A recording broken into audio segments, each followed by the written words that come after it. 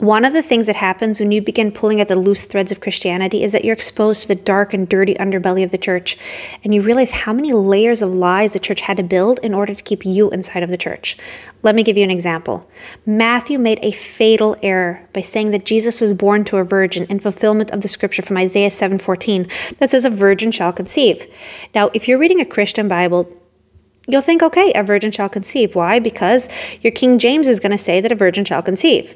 But what happens when we go back to the Hebrew, the language that God actually gave the scriptures in? We're going to see that it says ha'alma, the young woman. Now, I'm not even going to speak about the rest of the verse that was completely corrupted, and I'm not going to speak about the fact that this passage was ripped out of context. We're just going to talk about the word ha'alma, the young woman. It doesn't connote virginity in any form. The word used inside of the Bible for virginity is betula. That doesn't appear anywhere here. Now, because most Christians don't have access to this info, they can go their entire life without realizing that they've been tricked.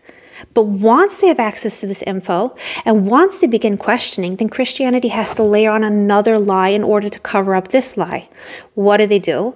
You'll come across missionaries who tell you, you have to go look at the Septuagint. The Septuagint was done by the Jewish sages, and the Septuagint says Parthenos. It says virgin in Greek. The first point I want you to be aware of is that they're directing you away from the Hebrew scriptures. They're telling you, you have to look outside of the Hebrew scriptures, God's word, in order to validate our claim.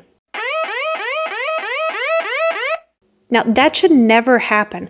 A translation is not the word of God. God gave the Bible in Hebrew. If you have to look outside of it, that's a serious issue. Number 2, we have to deconstruct this claim about the Septuagint. According to Jewish tradition, about 250 years before the first century began, 72 Jewish scholars were forced to translate the Hebrew Bible, the 5 books of Moses, into Greek by King Ptolemy II. Miraculously, they all translated it word for word exactly the same, despite not having any communication while they were doing so. Missionaries latch onto this and they say, oh, the Septuagint was created by your own people, and if they translate as Parthenos, that means that it means virgin, that means it was acceptable translation of the Jewish people. What they don't want you to know is a few different facts.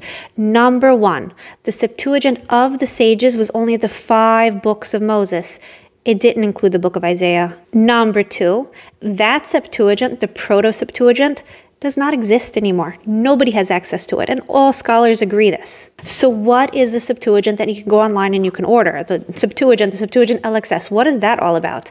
That is completely the handiwork of the church. And one of the ways that you can know that it's the handiwork of the church is that it includes books such as Tobit and Wisdom of Solomon, things that are holy to the Catholic Church, but even Protestants don't accept, and certainly not the Jewish people. Even though the translation of the Jewish sages was called the Septuagint, which we'll refer to as the Proto-Septuagint, Septuagint just became a generic term for any Greek translation, and there were many Greek translations. In Origen's days in the 2nd century, he even compiled a hexapla which contained 3 different versions of the Septuagints and his own translation of the Septuagint. Moreover, another church father of the same time period, Irenaeus, he wrote in his book Against Heresies that the translations of Theodotion and Aquila, we couldn't accept those because they did not translate Isaiah 7:14 as Parthenos.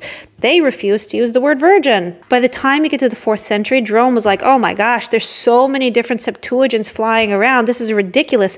And he created his own Latin Vulgate. In his introduction to Chronicles, he writes about how every different region had its own version of the Septuagint.